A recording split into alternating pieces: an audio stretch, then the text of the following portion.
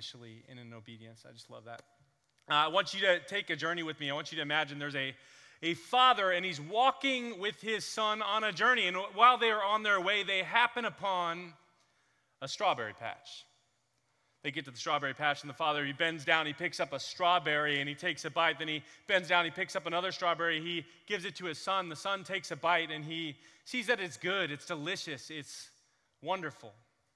They spend some time talking about strawberries in the patch, but time goes on, and eventually they leave. And they get to the point where they no longer have to go to the strawberry patch to get strawberries. In fact, other people will go for them. They'll even chop those strawberries up. They'll put them in different things like fruit cake and fruit salad.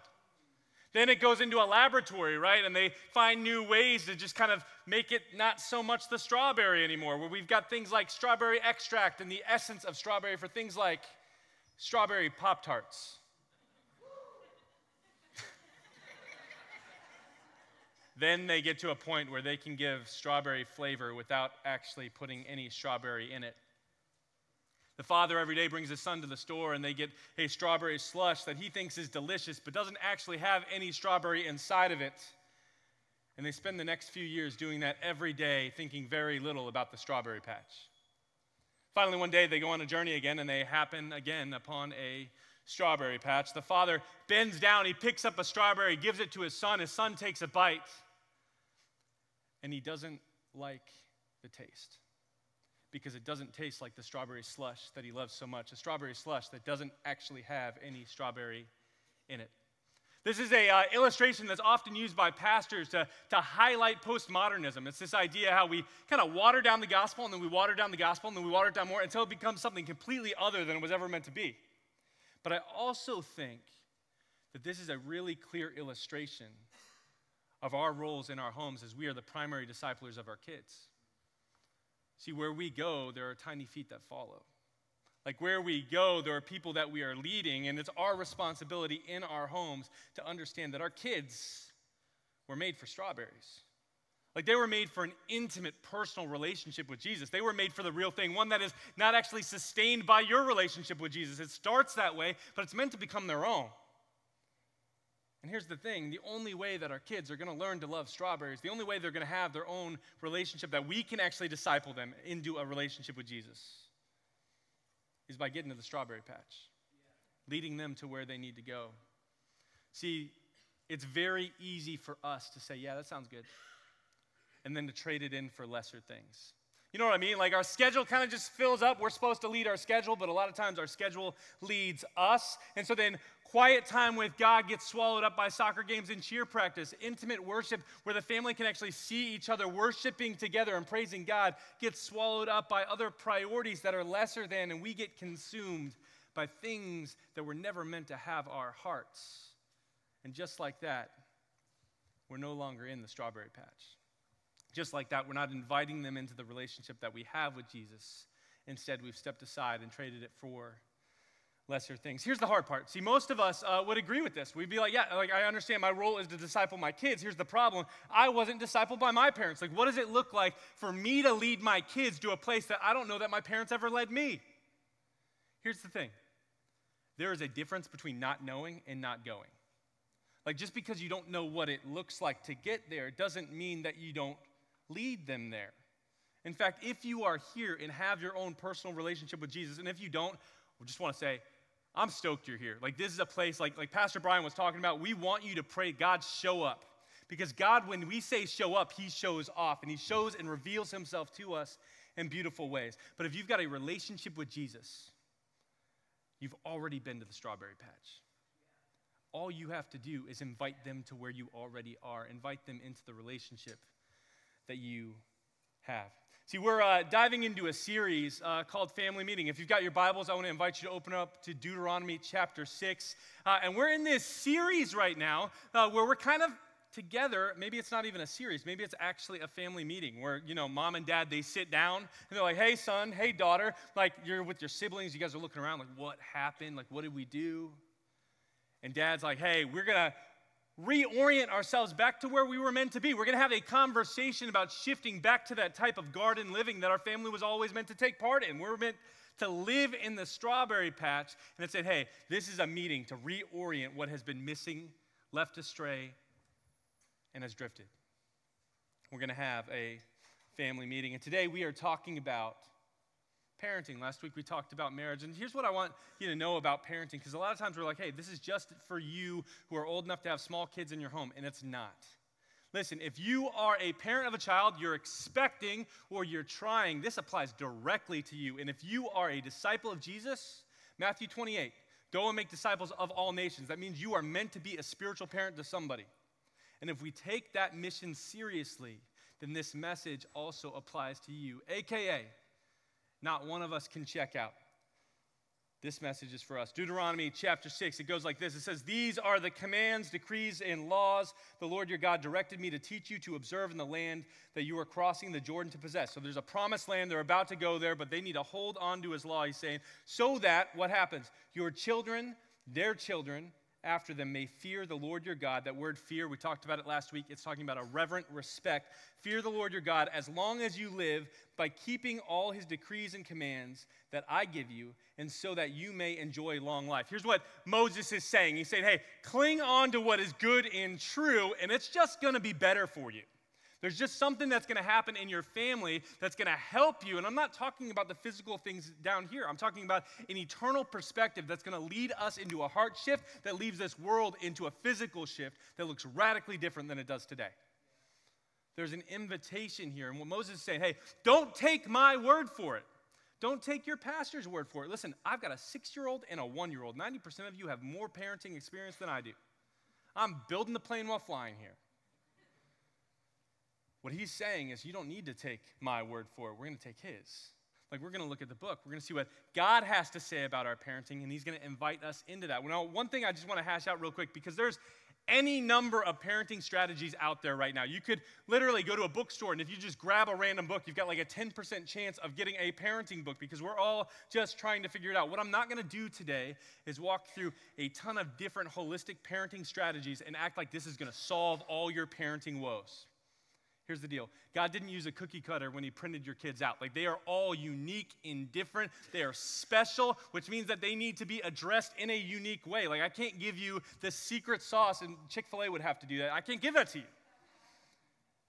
But instead, what I can do is I can point to truth and say what's real. The reality is, some of us, it almost seems like our kids came out smoking a pipe and reading the New Testament. And others, it feels like, man, like this is a little bit tougher. This is harder. Some kids need extreme gentleness, because anything more than that is going to crush their spirit. And some need firm boundaries. Otherwise, they're going to light the Western Hemisphere on fire. Every kid is different, but there are some truths that we can stand on and lean on. And Moses is saying, hey, cling on to that. Cling on to what is true, because that's going to help us disciple our kids. Verse 3, it says, hear, Israel, and be careful to obey, so that it may go well with you, and that you may increase greatly in a land flowing with milk and honey, just as the Lord, the God of your ancestors, promised you. I tried to find a translation that subbed out milk and honey for strawberries. Does not exist, and you should be sketched out if it did. The idea here, he's saying, hey, listen, this is going to be good for you, not just you, but this is good for your family. Your family is going to increase. There's things that are going to happen within your home that are so beautiful that you could never even expect. But guess what? You need the power of God in it, which means you need to be dead center of the strawberry patch. You need to be caught up in your relationship with Jesus. The next 5 verses, and this is where I kind of like fast-tracked this a little bit, but the next 5 verses is where we're really setting up camp. And the next 5 verses are known as the Shema. Now, the Shema is a prayer that was spoken over the Israelites. They would pray it every single day, which means they had it memorized. It was like the John 3:16 of the Old Testament, except it was more like the Matthew 28. See, Matthew 28, that's where we get our mission statement. We exist to make and send disciples who love and live like Jesus. So that's where we get it. It's the commissioning that Jesus gave us before he ascended. And yet, discipleship is not a New Testament idea. It's a New Testament word, but it's a practice that we see very much all throughout the story. And so here we see in the Shema what it looks like to disciple our families and the commission that God has given us as disciple makers. Verse 4. Hear, O Israel, the Lord our God, the Lord is one. And you're like, Josh, I'm with you, but what on earth does that have to do with parenting? point here is Moses saying, hey, listen, there's two sections to this parenting conversation. In the same way that we had two sections last week when we talked about marriage, where in our marriages, we've got problems and we're like, oh man, it's all their fault. And the reality is, no. You were given a magnifying glass to look into your own heart, that you can address your own sin, that you can grow and mature as a disciple and hopefully lead your family into that as well. There's two parts to this. And Moses is saying, hey, we're going to focus on your kids. We're going to focus on what they need. But first, we need to focus on you. In other words, you have to lead yourself. If you want to lead your family, you have to lead yourself. And so many times we become these individuals that are just like, man, like they're just not going where I want them to go. Like they're just not following where I'm trying to lead them. And God's saying, no, get yourself right first. Sometimes in God's grace, he actually gives us resistance in our families to them following us because we haven't gotten our stuff together. Now, that's not an excuse. They should follow. But the reality is, if I don't work on me first, I'm missing it. And he said, hey, the Lord our God is one. In other words, he said, hey, everything that follows is built on this. It's him and nothing else. There's not a hierarchy in our lives that has anything but God at number one. Like he is the center of our universe. And you might be like, Josh, I get that. Like that makes total sense. Like I understand that God is meant to be number one. Okay, I'm with you. But let's go ahead and let's fact check it really quick. Because this is often how we view our relationships. We say, okay, well, my relationship's like it's a finite amount of time, and so it's like kind of like a pie chart, you know? And so I've got time for, well, I got work, so work's kind of a big thing. What are some of the other things we do? We've got work, what else? Hobbies. Man, that bowling league, love it. What else? What about your wife and kids, hopefully? So you got time for your spouse? God. Kids? Sleep. I'm ignoring the God one right now. Sleep. You're ruining my metaphor. Sleep, and hey, here's the fun part about rest is like, it feels like the more kids you have, the more rest you need and the less of a slice of pie you get. Then you go, oh, I need food. And then most of us, here's our response is, oh, shoot, I forgot about God. And we give God our leftovers, right? We say, oh, you know what, I'm going to just kind of squeeze you in where it works. And so maybe it's 5 minutes on the drive. Maybe I'll pray to you, or maybe it's grace before a meal, or maybe if I get to that devotion in the morning, I'll do that. And we view our relationships like a pie chart. And this is what it's saying. It says, no, the Lord our God is one. He doesn't get the leftovers. He gets first and best. In other words, can you guys see this? Is the podium in the way? We're just going to make it work. This is the God circle. And everything else in our life falls in. Work, spouse, which should be a bigger circle than your kids. Everything else is invited into that relationship, but we view it like a pie chart. We say, no, I've only got so much time. And God's saying, no, you miss it every time that you've got. Every minute you have on this earth and every minute you have after this earth. He's saying, it's all mine. The Lord our God is one, and if we're going to invite our kids into the relationship that we have, it better not look like a piece of a strawberry pie. Instead, it's meant to be the whole thing, the whole lot. It's everything. So here's the problem, is you can't lead your kids to a place that you never visit. You can't say, hey, that strawberry patch is really cool. They see it. It's not what we are taught in. It's what we're caught in, right? Like it's the way we live out our lives in such a way where they say, man, you know what? He loves him. He really believes this stuff that he's saying about Jesus. He's really caught up in that. I see him in the Word. I see him doing all that. In fact, I'm invited into that process. Parents, we have to not just model it for our kids, but we got to live it out. Because Jacob, I love you. Because your kids weren't the only ones made for strawberries. You were made for strawberries. You're made for an intimate relationship with Jesus, and we're not supposed to miss it. Verse 5, it continues, it says, love the Lord your God with all your heart, with all your soul, and with all your strength. And a lot of times we'll break this apart and we'll be like, hey, what does strength mean? And what does heart mean? What is this? But really what it's saying is it's saying every ounce of you, like everything that you've got is supposed to kind of overflow this love that you have. Like, what love have you ever experienced that doesn't overflow? I'll tell you what it's not. It's not love. Like, love is extreme. Love is risky. Love is dangerous. Love is something that calls you to places like Brian was talking about that he never expected to go. Like, it's an invitation into something unique and altogether different.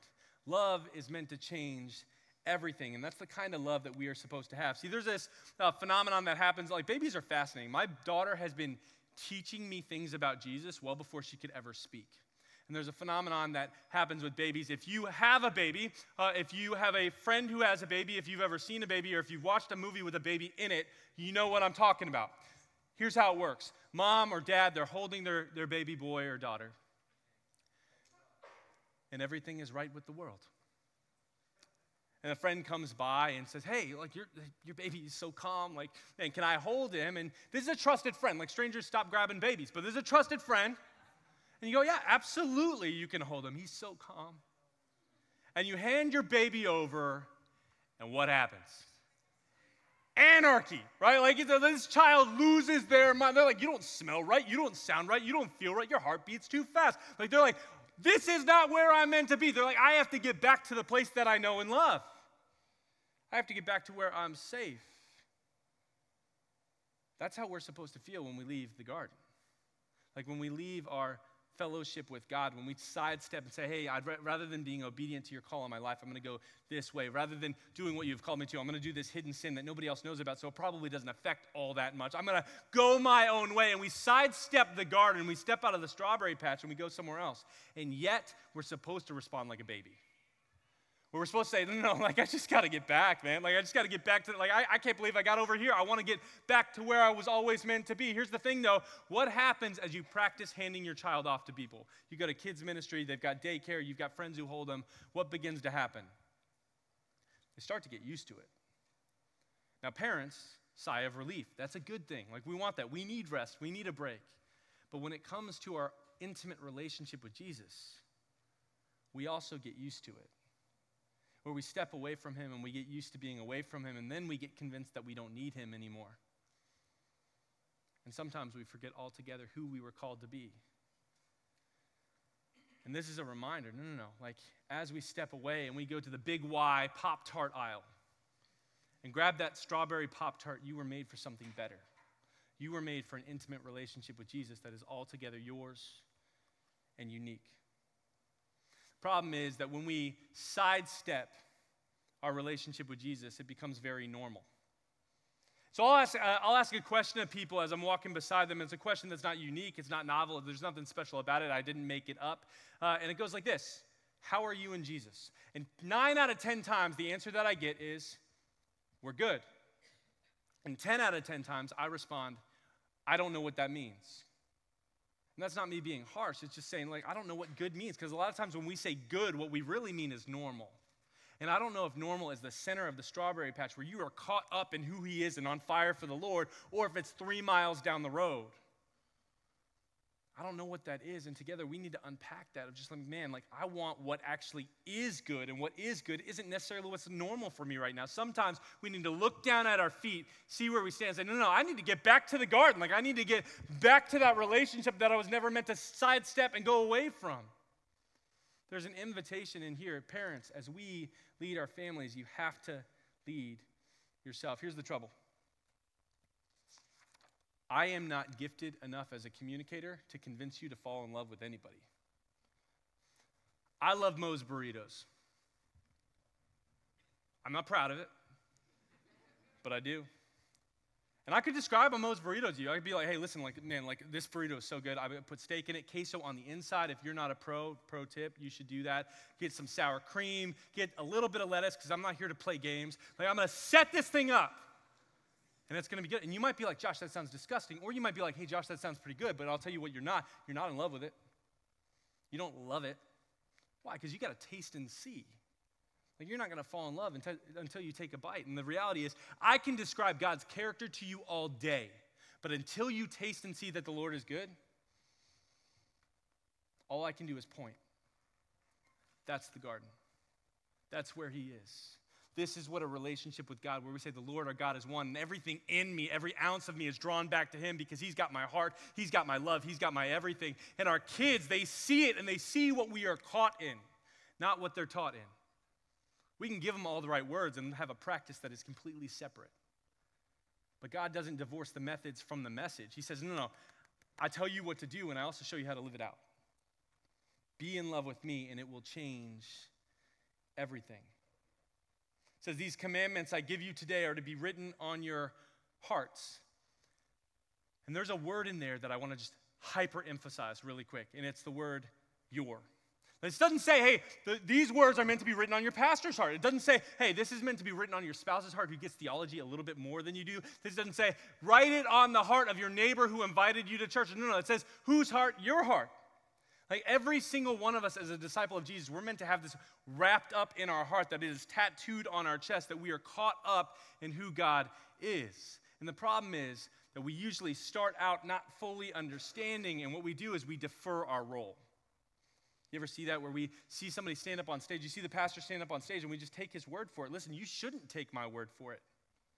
Everything we do should be pushed through a filter. We exist to make and send disciples who love and live like Jesus. That's the filter of our church. Everything that we do. If it's a yes, that can help us make and send disciples, then we might do it. If it's a no, it doesn't, then we will not do it.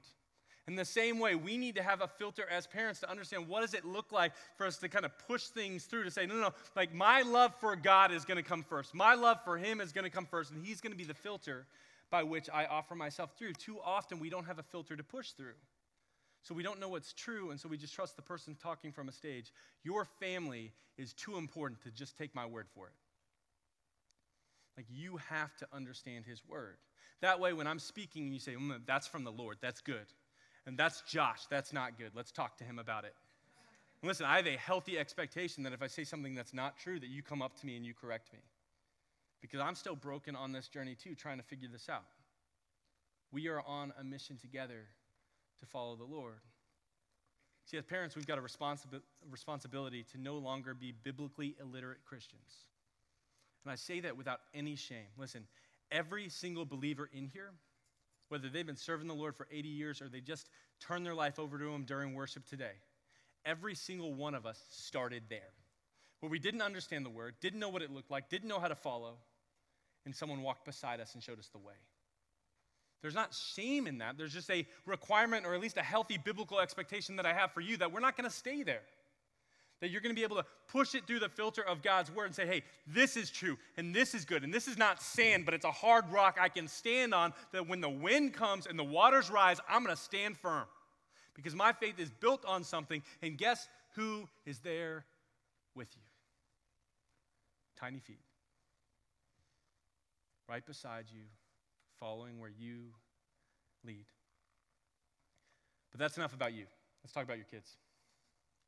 Continues, it says, impress them on your children. Talk about them when you sit at home and when you walk along the road and when you lie down and when you get up. And that word impress, what it's saying is that you are the mold by which your kids are shaped in. And you might be like, well, that didn't happen for me. Like I went a different way. You see, like my parents were so rough that I actually made an effort not to be like them. That's fine, but you became a mold of somebody.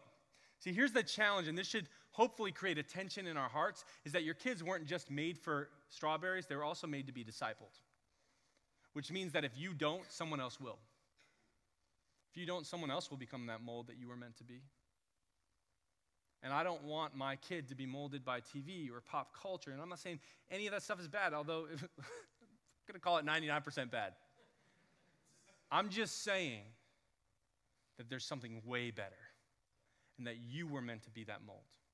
And they're meant to be impressions of you. Why? Because you're an image of God. You were made in the image of God, and so were they. And they're being raised up in that family. And if you're in the center of the garden, it's going to be a lot easier to show them the mold that they were designed to be. Parents, we need to get healthy and make sure we're leading to the right places. What Moses says here, I love this. He's like, hey, wherever you're going, go intentionally. I think that's the struggle that we get into as parents, is a lot of times we get these kids, they don't show up with a tutorial. They don't have like a print out manual of like, hey, this is what you need to do to make sure this kid stays alive and actually has a biblical understanding of the world. They don't come that way. And so we wrestle through, like, what does it look like to lead them to a place? And here's the thing. Most parents don't have a destination we're leading our kids to, and that's what I want to wake us up to a little bit, is we need to be headed somewhere. Now, the destination that Jenny and I have set up is 3 parts. We want our kids to love God, want them to love others, and we want them to enjoy us, in that order. We want them to be caught up in the garden where they're like, man, like Jesus is number one. I love who he is, and I'm all about what he is doing. I want to care for the people around me. Oh, yeah, and when they don't have to, I want them to choose to, spend time with us. That's our goal, and everything we do is pushed through that filter. We want them to love God, love others, and enjoy us. And Moses is saying, well, while you're driving on that destination, talk about it. It's like, hey, like as you sit down, as you walk, as you move around, as you lay down, as you stand up, I want you to talk about who God is. In other words, he says, hey, I want you to play I Spy. And your kids are genetically wired for this game. You didn't even have to teach them. I'm bad at finding things. My daughter is trying to teach me how to find things. And I Spy, if you've never played it, which I'm sure you have, you describe something, they try to find it.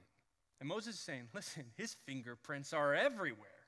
Like God's all over the place. Like look for him and then find him. Here's the thing though, it's going to be really hard to find him if he's just the leftovers on a pie chart. But when he is everything, when the center of your being is shifted into who he is, you know where it's easy to find a strawberry? The strawberry patch. You're going to see his fingerprints, and you're going to see who he is, and you're going to see what he's doing. My daughter is someone that I play I Spy with all the time. One of the ways that we did it was a couple years ago. We were talking about the Miami Dolphins. That's my favorite football team, and therefore it is her favorite football team because as for me and my house, we will serve the Lord. Just kidding. Lisa's out. Just kidding. But she loves the Dolphins. So we were talking about how the Dolphins had cheated. And I was like, baby, there's going to be some consequences. We're losing some draft picks. She has no idea what I'm talking about. But she's asking some questions. She says, okay, well, Dad, why did they cheat? And I thought about it and said, well, they wanted to win more than they wanted to do what was right. And then she asks, why? And just like that, we're not talking about football anymore. See, I don't know the GM. I don't know what his mindset was, what his motivations were, but I do know a whole lot about sin. I do know a whole lot about my desperate need for a Savior, how every single one of us falls short. Every single one of us chooses to win over doing what's right. Every single one of us misses it. So we started talking about it. We could have talked about football, but instead we played I Spy. It was an invitation to talk about the most important relationship we have. And here's the fun part, is as we play this game with our kids, they start to play back. I kid you not. This happened 2 Fridays ago. Right before I started working on this message, I'm driving Lila to school on a Friday morning, and I ask her a question because I just love to ask questions. Hey, who is your best friend right now? And she says, Dad, you're one of my best friends, but God is my real best friend, and he's way better than you are. I'm waiting to get the mug on Father's Day, second best dad. And that's what winning looks like. Like my daughter is saying, no, like I Spy, like you're good, but he's better. It's a reminder of where we stand in the great perspective of things, that he is the one that we all so desperately need. As we play I Spy with our kids, they start playing with us back, and that is a huge win for any parent. It continues. It says, tie them as symbols on your hands and bind them to your foreheads. Write them on, this is his commands, right? Write them on the door frames of your houses and on your gates. And this was a literal practice back in the day. They had like Old Testament fanny packs that they would put on their head or on their wrist, and it had scripture in it, or they would write like parchment on the door, and they put it on the door frame, and that was set up as a reminder, because most of us, at least I do, I've got this thing called Christian amnesia, where I'm very quick to forget who I'm meant to be following, and I could love God, and I can play I Spy, and I can get caught up in all the things that I'm supposed to, but when I drift, I need something external to remind me, to reorient myself back to where I was meant to be the whole time, to go back to the strawberry patch. We see a picture of this in Joshua 4, and it's around the same timeline of Deuteronomy, where the Israelites are about to go into the promised land, and God says this to his people. He says, pass on before the ark of the Lord your God in the midst of the Jordan. Take up each of you a stone upon his shoulder, according to the number of the tribes of the people of Israel, that this may be a sign among you. When your children ask in time to come, what do those stones mean to you? Then you shall tell them that the waters of the Jordan were cut off before the ark of the covenant of the Lord. When it passed over the Jordan, the waters of the Jordan were cut off, so these stones shall be to the people of Israel a memorial forever. God says, take these stones. How many stones? Well, you're going to take 12 stones because there's 12 tribes, and you're going to set them up as a memorial to what? To what God did. See, he doesn't just part seas, he stops rivers. And they walked across on dry land. He said, hey, when you walk by this, your kids are going to ask about it. And when they see that external reminder, it's a reminder for you too of what God is doing, what God has done, and what he continues to do as we move forward on mission with him. That God is good and he invites us into the strawberry patch every second of every day of our lives if we choose to go there. So for us as a body of believers, we need external reminders in our homes to set up reminders for ourselves, to reorient when we drift, because drift is natural. That's the current of this world, but it's not an excuse to continue drifting down the river. Saying, hold on, he stopped the river. I'm not meant to drift anymore. I'm meant to walk forward into the land of promise, a relationship that's not just promised for me, but that my kids are invited into as well, and I am the mold. So I wanted to give you some practical reminders that my family has set up and some of the things that maybe you could do, or you could do something different. Listen, this isn't about what stone we use and what stone you should use. It's about setting up reminders that are specific enough to you to remind you of what God has done and is doing. One of the reminders that we have set up is when we have dinner, we ask a question. We say, hey, where did you see Jesus today? We play I Spy. If you have been a guest in our home for dinner, you may have experienced this question. Lila loves it. She'll answer. We'll all answer. She'll even answer for the dogs. She'll answer for the cat. Although I'm convinced that cats do not know Jesus. We're playing I Spy together as a reminder of the stones of what God has done in our lives. One of the other things that we do is we have, on Friday mornings, I drive her to school because we stop and have a quiet time together. We go to a coffee shop. She gets a coffee cake. We sit down and we do the word. We've been doing this since she was 3. Now, it looks radically different when it's a 3-year-old. But we'd sit down, we would read her kid's Bible. She just upgraded to a real Bible this year. She'll draw a picture of what happened, and we'll talk about a phrase that maybe God is speaking to her, and then we'll keep checking in throughout the week of, hey, how's this going? When God says, hey, God loves you big, like how is that reminding you in times where you are afraid of his love? When God says, hey, love your friends well, what does that look like? How did you care for your friends today? Well, I asked their favorite color. That's awesome. Gives us things to point to with our kids. One of the other things, and this isn't written, so I'm going off script a little bit, but is serving with our kids. Like setting up reminders in our schedules. We just talked about street church, where it's an opportunity for us to be able to go into our community and say, hey, no, I'm going to give back. It's not just about what I get. It's about what I can offer, and saying, hey, it's not just me, but I got Tiny Feet with me because we're about the strawberry patch here, and we know you're about the strawberry patch here, and so let's bring the strawberry patch here. Saying, God, you are good and you are big, and we've got you. You're everything to us. The Lord our God is one. See, this is far less about creating a plan on how do I parent my kid and what do I need to do, and it's far more about inviting them into the life that you already have. Jesus has changed, hopefully, everything for you, and he can change it for them too. As our worship team comes forward, I want to cast a little vision on what we're about to do. See, we're going to have a time of worship response, but it's going to be a little bit different in the sense that this song is actually being prayed over you. It's a chance for us to say, hey, this is a healthy biblical expectation that we have for our families here. And so if you are with your family, I just ask that you worship together.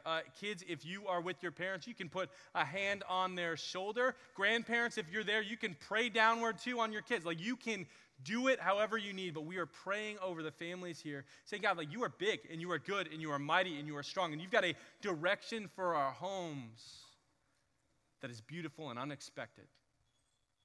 And it looks like a strawberry patch. And so, Lord, get us back to the garden. Jesus, we love you. We praise your name, that you are a God that meets us in our mess, that you don't need us to be on the best soil to plant some strawberries. And so, Lord, we just ask that you grow our fellowship with you, that we aren't just people who claim you in our words, but our deeds and our hearts have you filled up in. That you are every bit to us the one that we pursue. You are the one, the center of everything that we do and who we are. God, we have placed our identity in you, placed our hope in you, placed our future in you, and we place our families in you. And God, there's a weight to that for us because we are your people, and you love your family, and we love ours too. So as we feel that weight, help shift our hearts into something bigger and better and mighty, that you can do your work, that we can open our eyes, taste the strawberries, and see that you are good. Amen.